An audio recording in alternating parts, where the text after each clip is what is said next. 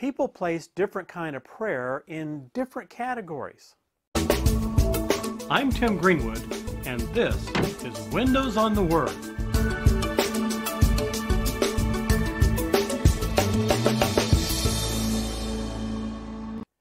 Some like to break topics up into fine powder. Personally, I like to boil everything down to its basic components. Therefore, these are my prayer categories. First of all, we have praise and thanksgiving.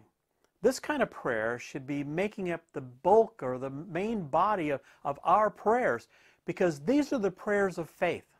Praise and thanksgiving is how to use the shield of faith. That's the shield of good faith, and how to stand in good faith from the signing of a contract or an agreement or a covenant or a relationship to its full fulfillment.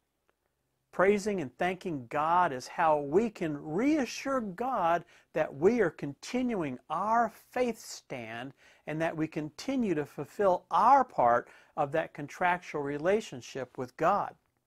This is important because even though we know that God's Word is good, He's not too sure about our word. Now, the second kind of prayer is supplication. Supplication is basically making request or asking something. The Bible says that we have not because we ask not. Now, the way my dad used to put it was, if you don't ask, the answer is always going to be no. So you got to ask. Supplication is just another word for petition.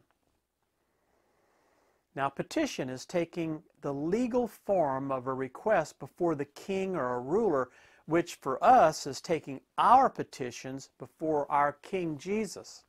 There's personal petitions or group or corporate petitions. Now, the Bible tells us that we should boldly and confidently take our petitions before the throne of our King, because if He's already, through the Bible, already offered us what we're petitioning for, then we should already know two things. Number one, that He'll grant us audience to hear what we have to say and what we have to ask in our petition. And two, that what we're petitioning for is already as good as ours. God's answer when it comes to requesting or entering into any promise, contract, agreement, covenant, relationship offered in the Bible is always yes and amen. Next is confession. There's two types of confession.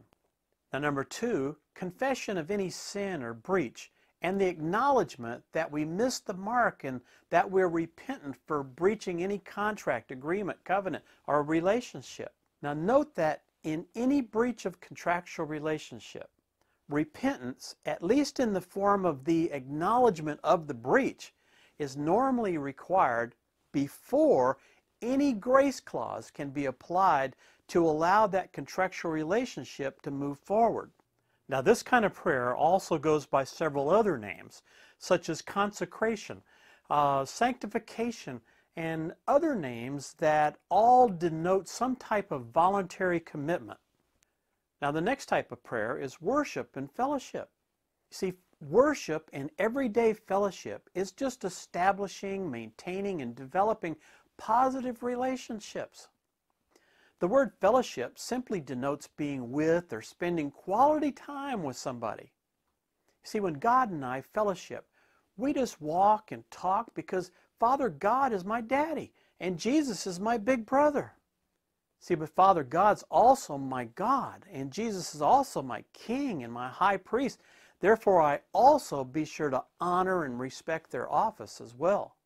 Now, the word worship refers primarily to showing the respect and honor and giving credit to whom credit is due. For example, the Bible plainly says that by His stripes, His bruises, those whelps, those places of torn flesh all over His body, you are healed. You see, this is a promise. This is a legally binding good faith offer made by God to you. It's an offer that becomes a legally binding good faith contract or covenant or agreement upon you becoming party to it by signing the contract.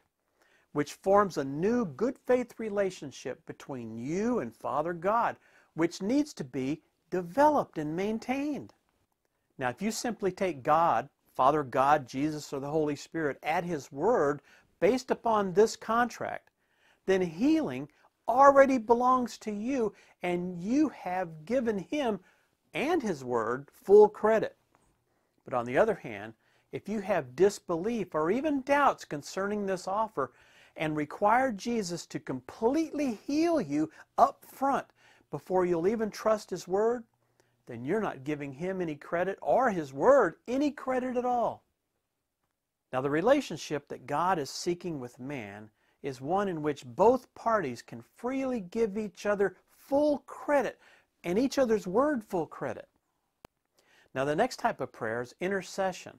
Now, this intercession is simply an intervention to reconcile two or more parties, and occasionally it can be included in a group petition. As the key to the plan of salvation, Jesus intervened as an intercessor to reconcile the breach of contracts between God and mankind. Now, using the analogy of Ezekiel 22:30, Jesus, or God, came as a human man to stand in the gap or the breach on behalf of mankind to reconcile the contractual relationships between God and mankind. Ezekiel 22:30 says that to regain the possession of the land, I searched for a man among its inhabitants that would rebuild the wall and repair the breaches for me, so that I wouldn't be forced to give up the land and demolish the rest of the wall. But I found none. Now, that scripture talks about a wall or a hedge or an enclosure, which actually refers to the voluntary legal commitment which encapsulates that contract and self-binds each and every parties of that contract. So the wall is the agreed-to contract and God's desire to make every effort, no matter what the cost, to reconcile and repair that breach in that contract so that the contract won't have to be scrapped or dissolved. Now, in this case, in that scripture, the analogy is referring to the repairing of a contract deed for that land. Failure to repair this breach would forfeit the land. Now, that phrase, stand in the gap, really isn't the best translation for this scripture and should read like repair the breach. Now, the intercession that we're talking about here could range from the intervening between members of your family to the reconciliation of conflicts between nations around the world, depending on the extent of your spiritual authority. So then, learn to effectively utilize your entire prayer toolkit: praise, thanksgiving, supplication, confession, worship, fellowship, and intercession.